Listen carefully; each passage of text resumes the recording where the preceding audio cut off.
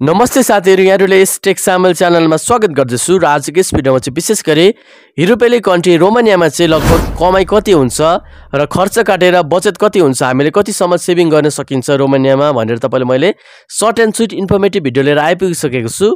यदि हजुरहरु जान्न चाहनुहुन्छ भने भिडियोलाई अन्तिमसम्म हेर्नुपर्ने हुन्छ र त्यसैगरी यस भिडियोलाई एक लाइक गरी यस टेक सामेल च्यानललाई सब्स्क्राइब गरी छेउमा रहेको नोटिफिकेसन बेललाई बजेर अलमा सेलेक्ट गर्नु होला। आउनुस् आजको हाम्रो टपिक तर्फ लागौं। हालको समयमा चाहिँ हैन नेपालबाट चाहिँ युवाको संख्या धेरै विदेशी नै गरिरहेको छ। त्यसैगरी नेपालबाट चाहिँ रोमानिया जानेको संख्या पनि एकदमै बढिरहेको छ। यदि हजुरहरु पनि रोमानिया जाँदै हुनुहुन्छ, प्रोसेसिङमा हुनुहुन्छ अथवा रोमानिया जाने सोचमा हुनुहुन्छ भने चाहिँ र त्यसैगरी तपाईहरुलाई चाहिँ कति बचत हुन्छ होला रोमानियामा गइसकेपछि हामीलाई म्याक्सिमम मिनिमम बेसिक स्यालेरी कति हुन्छ भनेर तपाईलाई जान्ने इच्छा छ भने यो भिडियो तपाईहरुको लागि एकदमै इन्फर्मेटिभ हुन सक्छ। भिडियोलाई अन्तिमसम्म हेर्नु होला। अब आजको टपिकलाई हामी सुरु गरौं। सुरुमा कुरा गरौँ रोमानियामा चाहिँ गइसकेपछि बेसिक स्यालेरी कति हुन्छ भनेर तपाईलाई मैले जानकारी दिनुपर्दा रोमानियामा चाहिँ बेसिक स्यालेरी भनेको चाहिँ 500 युरो त्यहाँनेर चाहिँ तोकिएको छ। 500 युरो हुन्छ लगभग हैन तपाईको यो चाहिँ बेसिक स्यालेरी मात्र। तर त्यहाँनेर चाहिँ तपाईको चाहिँ ओटी पनि हुन्छ। रोमानियामा गइसकेपछि ओभर टाइम हुन्छ। त्यसैगरी पब्लिक होलिडेको पनि तपाईले त्यहाँनेर चाहिँ पैसा आउँछ।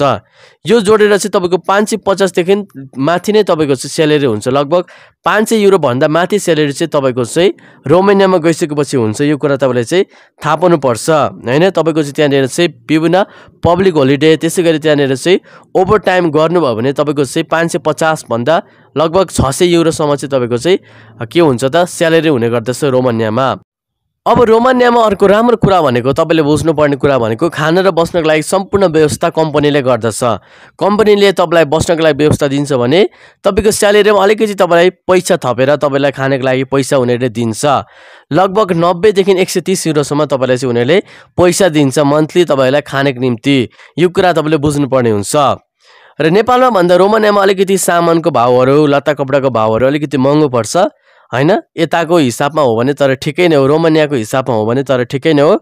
तर नेपालको हिसाबमा हो भने चाहिँ अलिकति महँगो नै हुन्छ। तर तपाई चाहिँ अलिकति चुरोट रक्सी पिउनुहुन्छ हैन भने चाहिँ तपाईको खर्च चाहिँ अलिकति ज्यादा हुन सक्छ। किनभने चुरोट रक्सी रोमानियामा अलिकति महँगो हुन्छ।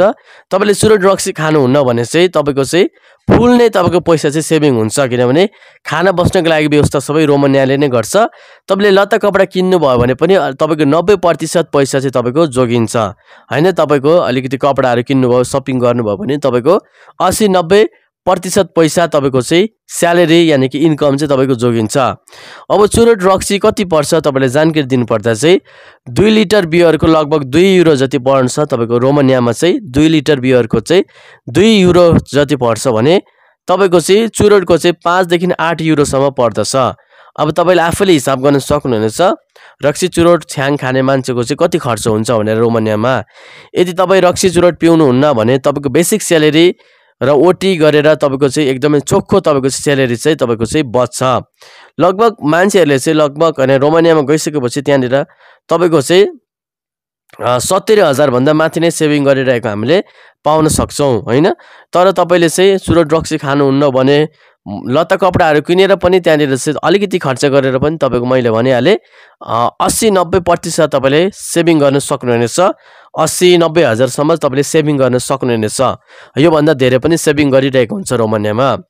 हजुरहरुलाई आजको यस भिडियो कस्तो लाग्यो त? यदि भिडियो मन परेमा भिडियोलाई एक लाइक गर्न चाहिँ नभुल्नु होला। साथै यस टेक सामेल च्यानललाई सब्स्क्राइब गरी छेउमा रहेको नोटिफिकेसन बेललाई अलमा सेलेक्ट गर्नु होला ताकि हामीबाटको विभिन्न प्रकारको महत्त्वपूर्ण भिडियोहरु तपाईको माझमा पहिलो चोटि नै आओस्। धन्यवाद। बिदा पाऊ। जय नेपाल।